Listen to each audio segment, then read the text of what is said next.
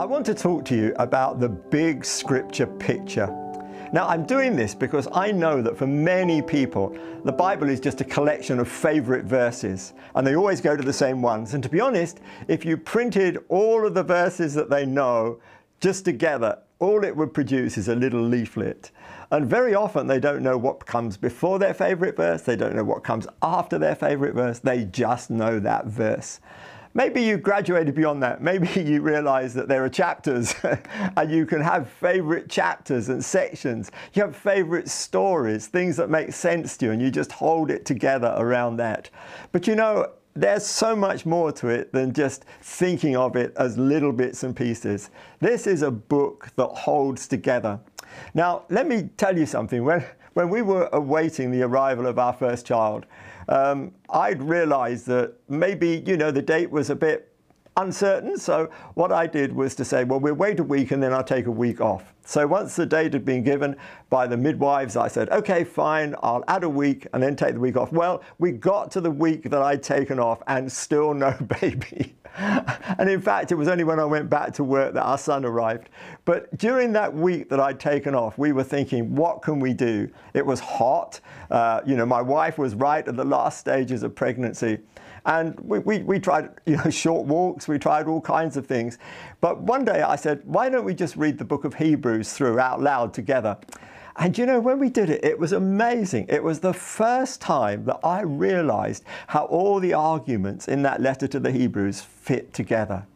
And I don't know why I hadn't thought of it before, because in a sense, you know, if you get a letter from someone, and I know these days we get emails, but just think back to the days when the postman would arrive, you know, a letter would be there, you'd have a physical letter in your hand, and you'd start to read it. You wouldn't just read the first sentence and then say, I'll save the rest for tomorrow and put it in the drawer. And then you get it out, read another sentence. You want to get from the top to the bottom because you realize that it's in the whole thing that you get the whole picture of the letter. Well, it's a bit like that with the Bible. There was a point in one of the churches that I was leading on one occasion where I said to everyone, why don't we all read the same book this week? And then when we come together on Sunday, we can see what we've learned together. And that was amazing. Of course, you know, the week that we did Philemon, it was relatively easy. That's a really short book. And the week that we did Ezekiel, that was challenging. But, you know, whichever book we chose, there was something that we learned from it. And reading it, as it were, as a whole, was something that really spoke to us. Now, I know that takes time, and I know that there's a lot of work involved in that. But actually, once you've realized that there is a big picture to Scripture, and you can see the big Scripture picture, well, you're in a much, much better place to understand how every bit fits together. It's like you've got the map, so you know where you are on the journey.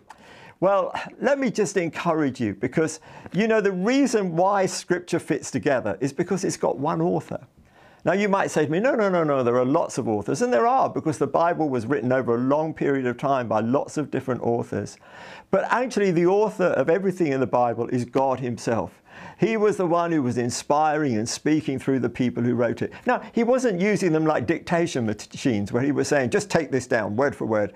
He was actually working with their personalities, their life experiences, and using that which was coming out of their hearts, but it was expressing his heart.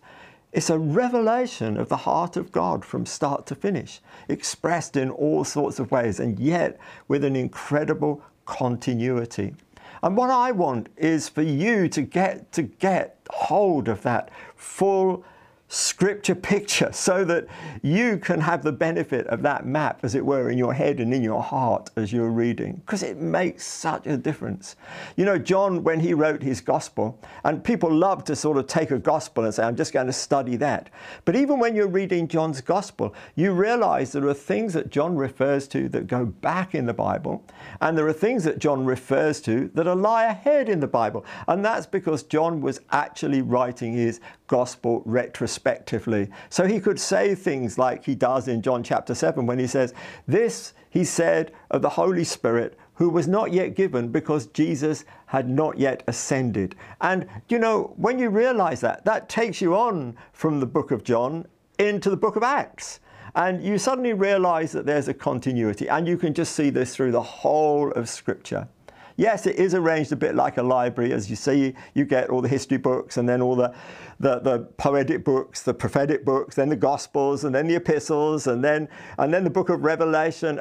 And yet, you know, there is a way in which you can see it, where it all fits together.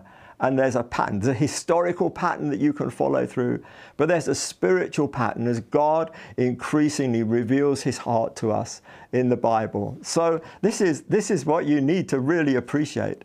God has given us his word. It's complete. Everything he wants to say is said in this word. He brings it alive in different ways to us today, so it still speaks to us. But this is the complete revelation of God's heart, which he's taken so much trouble to give to us. And I want you to see the big scripture picture.